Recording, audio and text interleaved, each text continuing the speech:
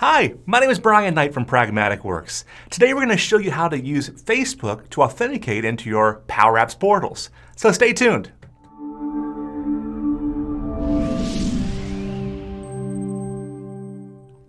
Hi, welcome back. In a previous webinar, we showed you how to create a LinkedIn connection, and in this webinar, we'll show you how to create a Facebook connection into your Power Apps portals.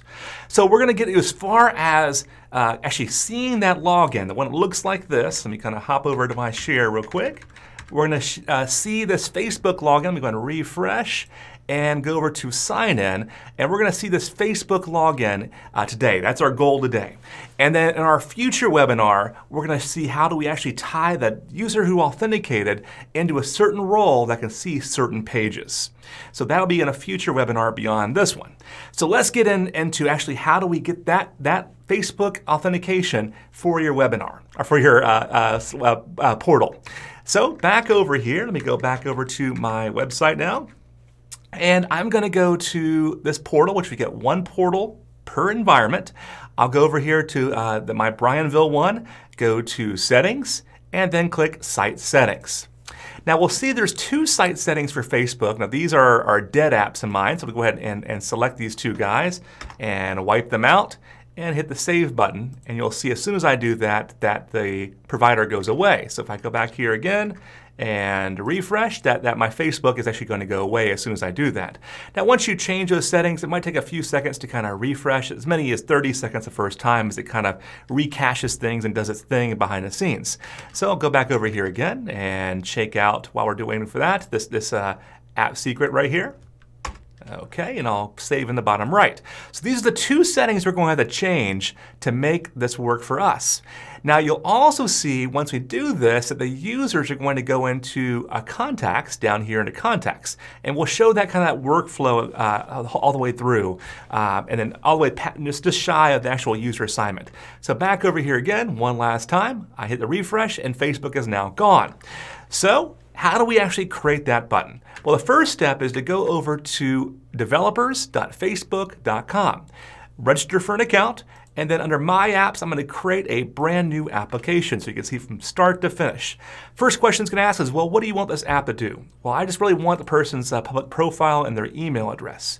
Now, you could ask for more. However, the more you ask for, the more it's going to trigger privacy alerts with Facebook.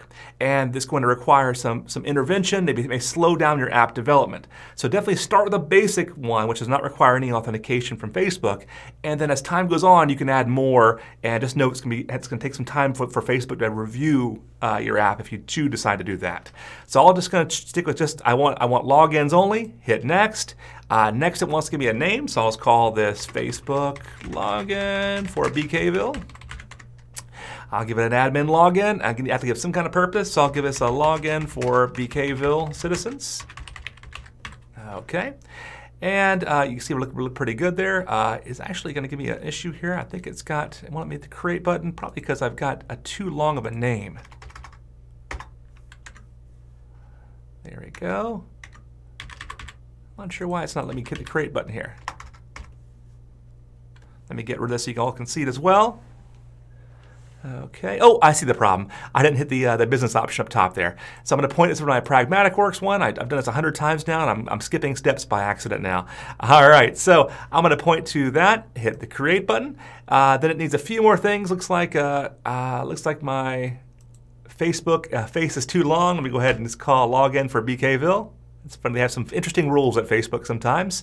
And I need to prove that I am not a robot. And where is the crosswalk? There we go. This makes an interesting webinar always. There we go. And submit. Okay, with that now done, we are ready to go ahead and configure this for a few more things. This process took me a little bit over time of the weekend to kind of figure out. It's very picky, not on the Power Apps portal side, but on the Facebook side. And the setting it's really picky with is on the redirect URL, which we'll see in just a moment here. So a few things you may want to go ahead and configure. One they're kind of picky about is making sure you can't go live until you have a privacy piece. Let me go ahead and point to my URL. I'm just going to cheat and just copy and paste. Now you should actually point to a real URL, of course. I'm just going to cheat and pop in my base URL. And then I'll hit say, and I'll say it's supporting my business. All right, good enough. So, of course, there's a lot more we can do inside this to really make it a production-ready one. Your users are going to see this, right? So you don't want to point to your root URL. You don't want to not have an icon. You want to make it look very, very clean. In my case, I'm just trying to show you how to do the basics here. Once we have that, we go over to Facebook Login and go to Settings. So this is where we need to say, what is the URL that somebody is going to be redirected to after they type in the URL, after they hit the login button. So make sure these are turned on. These are turned on by default, so you should be good. And then you also want to make sure that I'm not going to make my users re-authenticate in Facebook after they're already logged in. Fine, good enough for me. So then I'll go ahead and paste in my portal URL, do /signin-Facebook. So this was a tricky one to find. It was buried deep in some documents for Dynamics portals.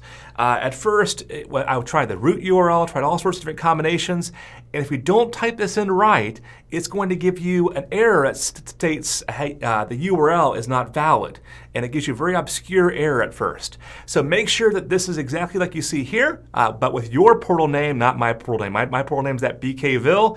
Pop in your own URL and then just change that. Make sure it's /signinFacebook and make sure it's HTTPS. Once you do that, hit the tab, and that should now be ready to roll.